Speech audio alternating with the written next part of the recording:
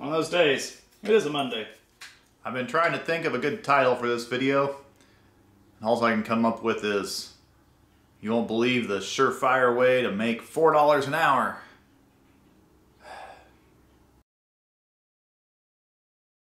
A while back, I built this grill guard, full replacement grill guard for a customer. The reason I built this grill guard for him instead of having him buy one, because every time someone asks me for a grill guard, I say go buy one. I cannot do it cheaper than what they are mass produced for. This being a Grand Vitara, he could not find one anywhere here in the United States. He did find one in Australia, but of course, not going to pay for shipping to bring that thing over, right? Not worth it. So one of those few instances where me building a grill guard is actually worth it, because they're just not available, right? So anyway, I built this grill guard for him several months ago, and he decided that he wouldn't be able to tow this thing behind his tractor at work. He's a hired hand on a farm operation, and him and his boss are spending way too much time, you know, getting his vehicle to the field or bringing him back from the field or whatever. Just, you know, it's too difficult. Might as well just pull the car behind the tractor and plow as he goes from field to field. Saves everybody a lot of time and driving around and whatnot, right? So he asked me if I'd go ahead and build a hitch for it, and once again I said go buy a hitch.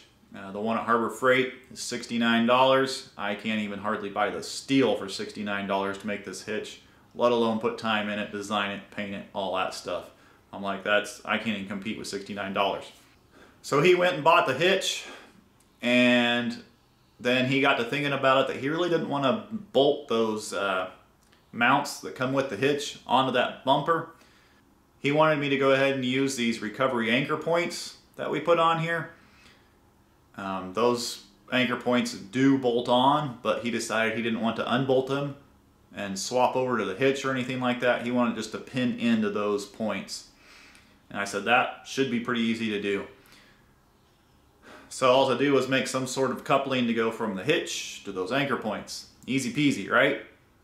Well, I don't know why, but my brain could not wrap around the correct design, and things just went horribly wrong on this, really. I wasted a whole bunch of time making designs that just didn't quite work, but I finally got there. So this video is about me wasting a whole bunch of time just not getting the design right. But you know what? That's how it goes sometimes. That's just life. You can't always come up with the perfect design straight out of the box. Sometimes you just get stuck in a rut, you get stuck in one way of thinking, and you can't see your way out. It's how it goes. So, anyway, hope you enjoy this video of me bumbling through the forest, trying to find a tree that was right in front of me. Oh, and I would like to add that kind of the upside of this is, even though I couldn't charge him for the full time that I put into this project, at least I built the grill guard for him, so I can kind of look at it as well. I already had to charge him for all these hours. So as a whole package, building the grill guard and building these mounts for him, it doesn't hurt quite as bad. With him being a repeat customer like that, it doesn't hit the pocketbook near as bad. I can kind of even that out over the hours. And I apologize for not producing a video on this grill guard. I did this right when I got my new camera, and I guess I was just having a brain fart or something, and I completely forgot to record it. I have no idea why I didn't record this project. I was going to, had every intention to, and it wasn't until I was talking to somebody else that I realized, oh, I never grabbed the camera and turned this on. No idea why. So apologies for that. I think it would have been a great video, and I'm really happy with how this grill guard turned out. I debated about it for quite a while actually, but I decided to go and just drill holes in these. One, they're only 1/2 inch holes, which 1/2 inch is about as small as I want to go with the plasma table. You know, I'm getting pretty good at making holes 1/2 inch and under, down to, well, I've even been successful 1/4 inch a couple times here, but it's really difficult. You got to get your setting just dialed in perfectly. And since these are going to be pins that slide through this, I want a good machined area. You know what I'm saying? Does that make sense? Nice smooth bore instead of a rough cut, plasma cut hole in there.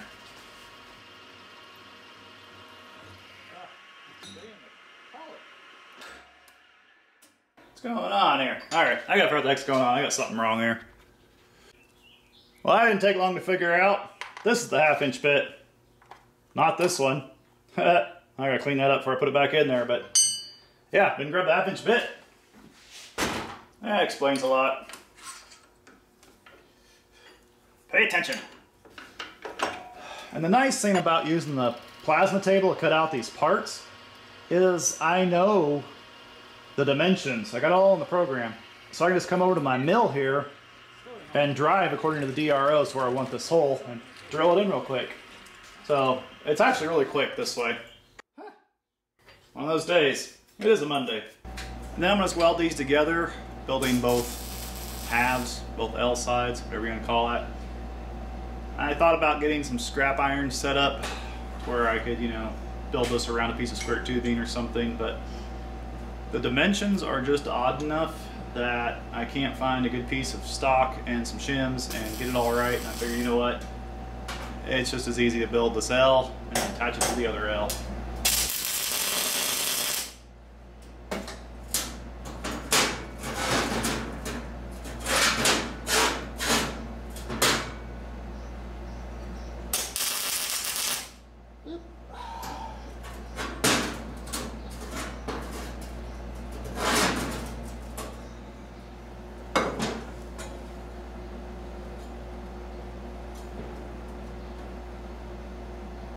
Hits in there before I thought it would, actually.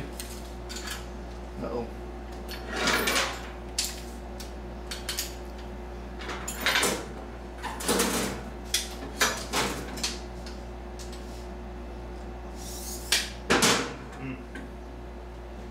Well, I hope that works. If I had to, I could just take it to the bandsaw and just go ahead and cut a little bit of that off. But I think we were at the right width of his vehicle, according to my notes. So we should actually be inside of that just a little bit. So I think it's perfect. Won't know until we get the car here, I guess what I'm saying. I just made a huge mistake. I welded inside here on these things. I was going to weld on this side of them, weld in there wherever I could reach. But not on this side. Why is that? Because it was already hitting. So with those welds inside there, now when it comes over, it doesn't come over. It doesn't angle near far enough now. Drats. I don't know what to do at this point.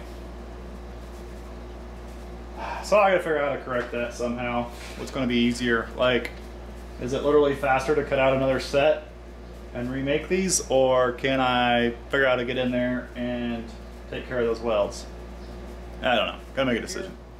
So I was sitting here filing on this one going, this is just a waste of time to try to file these stupid welds out of there and get this fixed. It's literally going to take me minutes to radius the front of this top piece here and move that hole forward about a whole width, honestly. So there's no need to try to salvage these.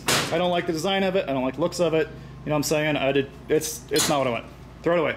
I'm wasting my time trying to salvage these.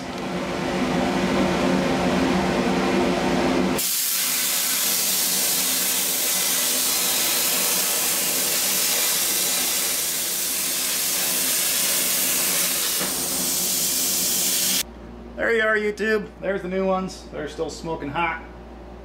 I'll let these things cool down, and then I still got to make a pin that goes through there with a bushing on it, which you'll see, but I'll be back in a minute or two. Well, YouTube, yeah, I don't even know what to say right now.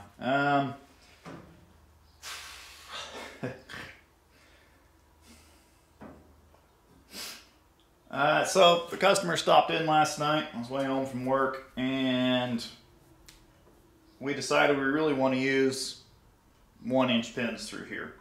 instead of trying to utilize the pins that came with the set, these little 1/2-inch pins. And not have a bushing in there to bush it up to 1 inch, like what the winch anchors are, the recovery anchors are on the car. The reason I did this like I did was because I was planning on putting a bushing in here and sliding a little pin through there, and that would work for that design. But now that we're going up to an inch pin, he wants to use that in there. I'm not really sure that I am comfortable with my design now, you know what I'm saying? Because, you know, the original was this U piece here, and what I actually originally thought, with my very first idea, was to literally just take some metal like this. So, you know, reuse these pieces, put 2 of these on, slide the pin through into the anchor of the car, and bam, be done with it. And yeah, I'm kind of back at that point now because I keep looking at this going, I'm not sure this is making sense anymore. And it's one of those things that, you know, I don't really know how to explain this to y'all because y'all aren't here to see what the heck is going on and be privy to the conversations that I'm having with the customer. Well, there's my new design. Hope this works. I think I'm going to go ahead and cut out the holes too in it this time. I'll give it a shot. Why not?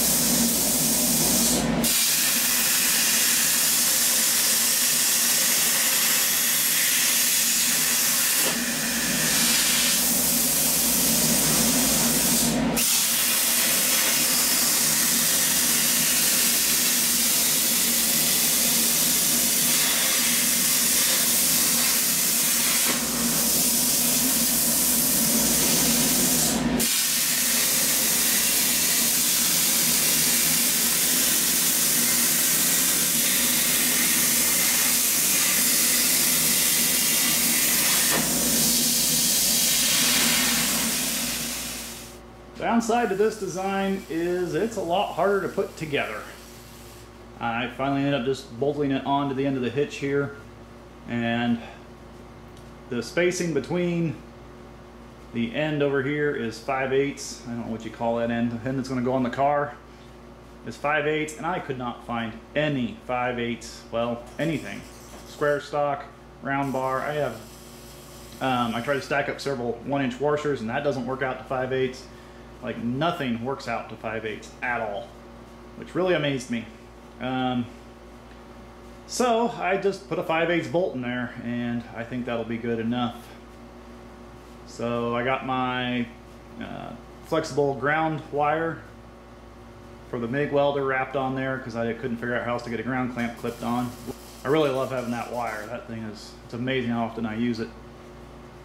And yeah, no, it's just a matter of making sure everything stayed there and spot welding it together. And then once I had it all tacked together, I could lay it up on the table and finish welding it.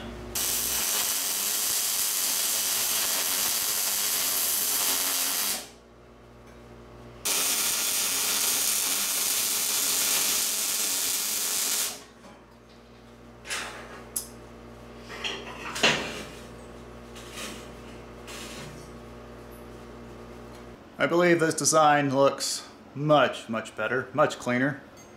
I really like it. The welds also come out better this way because I'm not doing an outside corner weld, I'm doing an inside corner weld. So I mean, makes the welds look much better. This thing looks sleeker, I just like everything about it. It's really nice. Really, really happy with it. Lots of hours, very little pay, but I'm tickled with the end result. I'm actually not going to paint this because the customer wants it right now. He doesn't want to wait on paint, so he might paint it someday in the future, or he might bring it back to me and have me paint it real quick, but a little bit of a downside, but hey, sometimes, you know, that's what the customer wants, right? All right, so see if this actually goes together like it should. All right, can you see over here? Yeah. Come on. Hey.